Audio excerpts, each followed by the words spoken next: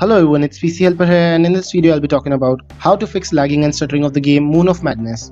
So it's the latest game and it's having a lot of performance issues. A lot of people have reported me that this game is not nicely optimized. So it has some lagging and stuttering issues. So until a patch is released for this game, I've got some workarounds for you all which will help you in reducing lag and increasing FPS of the game. So all of these workarounds are general fixes and are not specific to this game. That is, all these steps will help you in increasing overall gaming performance of your PC and are not just specific to this game. So let's get started. So the first step is the most important step, as in this step we'll be downloading a game booster. A game booster is a software that puts maximum of your PC's RAM in running a particular game. So the game booster we'll be downloading is Razer Cortex. So just search on Google, download Razer Cortex game booster and go to this first link by razer.com. So it will take some time to load, and after that click on download now. And its downloading will be started, and once it's downloaded, its installation is really simple. So once you install this, you will be on this page. But the advanced setup of this game booster is really complicated because you have to work with these things, as you can see: processes, spatials, services and non-window services. So I won't be covering these things in this video, so I've already made another video about advanced setup of Razer Cortex game booster. So I'll provide the link of that video in the description of this video, so please watch that before proceeding further. So this is the most important step, so please do the advanced setup by watching that video. Watch that video right now and then proceed to the second step. In the second step, we'll be reducing runtime services. To do so, search services in your search tab and go to this first option, services app. It will take few seconds to load depending on your PC's configuration.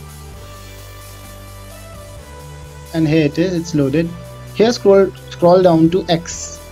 So in Xbox Live is Xbox Accessory Management Service, double click on it, and by default it is on manual or automatic. Just click on disabled and apply and click on OK. Do the same with Xbox Live Auth Manager. By default it's on manual or automatic, disable it, and do the same with next to, that is Xbox Live Game Save, disable it, and Xbox Live Networking Service. I've already disabled it. Now search for F and go to fax and disable it too. I've already disabled it. For you it will be on manual or automatic. Just click on disable and apply and click on OK. So that's it for this step. So these are the services that we don't need while gaming, that's why I've stopped them. So now let's proceed to the third step. Third step again is a really important one. In this we'll be changing our PC's configuration. So just search for run and here type msconfig msconfig and press enter. It will again take few seconds depending on your PC's configuration. And here it is. So select selective startup, load system services and load startup items. And the next page, that is boot. By default nothing is selected here. You have to select no GUI boot, and by default timeout is 30 seconds. Just change it to 3 seconds like I have done. Now go to services and here hide all Microsoft services. By default everything is ticked here like this.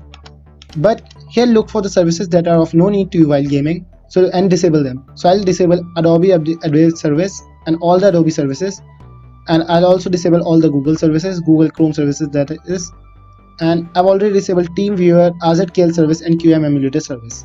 So that's it for the services tab. Now go to startup. Now open Task Manager, and here we'll be disabling all the apps that are of no need to us while our PC starts. So as you can see, I've disabled most of the apps. The only app I have enabled is my audio manager and audio background processors. Only these three are enabled. Rest everything I've disabled on startup. It helps me in freeing up a lot of RAM by disabling this on startup. So that's it for this step. Just apply these settings. It will require a restart to apply these settings. So I'm exiting without restart, but you should restart your PC now. So now let's proceed to the next step. In this step we'll be changing our PC's visual settings. So to do so, just go to this PC and right click on it and go to its properties. Now in properties, go to advanced system settings. In advanced system settings, under performance tab, go to settings, and in settings by default it's on let Windows choose what's best for your computer. You have to change it to adjust for best performance and just tick smooth edges for screen fonts and show thumbnails instead of icons. So this won't give you a huge gaming boost, but will surely help in freeing up a lot of RAM and will indirectly help you in improving the gaming performance. Just apply these settings and click on OK. So that's it for this step. Now let's proceed to the last one. Now let's come to the last step. it will give your PC a boost, but for a temporary time. In this tab, we'll be deleting temporary files. So just search run and here type temp and delete all the files present in this folder. I recently deleted all the files in this folder, so this folder is empty.